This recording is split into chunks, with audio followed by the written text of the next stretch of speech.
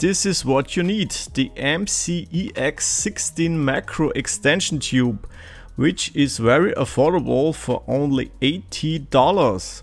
So this extension tube enables you to get extremely close to your subjects even with this kit lens, and you will still have full autofocus and EXIF data, and essentially will make your kit lens a macro lens. Well, not really like a true macro lens, but hey, you can get very close to your subjects, and if you only shoot macro from time to time, this extension tube is definitely worth it. You can use this macro extension tube with the kit lens at 55mm and 35mm, and with 35 you can get a lot closer, and if you take the lens hood off, even really close.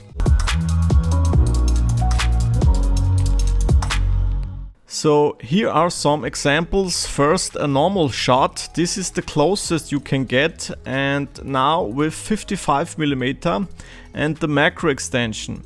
You can already see a lot of detail in the 2-cent coin, and now look at that. At 35mm the detail level is incredible, like with what you would get with a true macro lens. Like you can see, this kit lens is really impressive at 35mm and f8. Here are some more shots inside using the flash, and after that some shots outside too.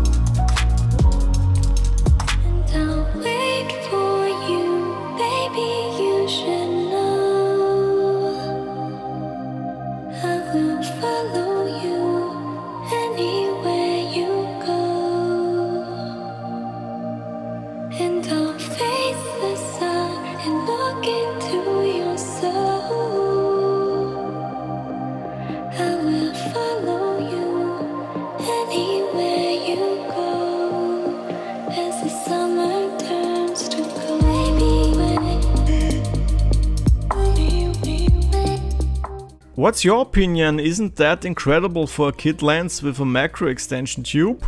Let me know down in the comments.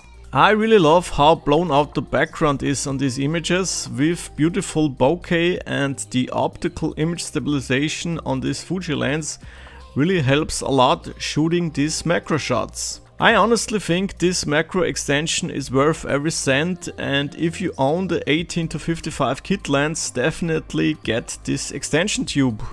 Hope this is useful for you and it gives you some inspiration to shoot macro photos. If so, link some of your shots in the comments, would really love to see your results too. Don't hold your mouse or smartphone like a Wiener buck handle. Subscribe to this YouTube channel and follow me on social media. Thanks for watching, see you in the next one.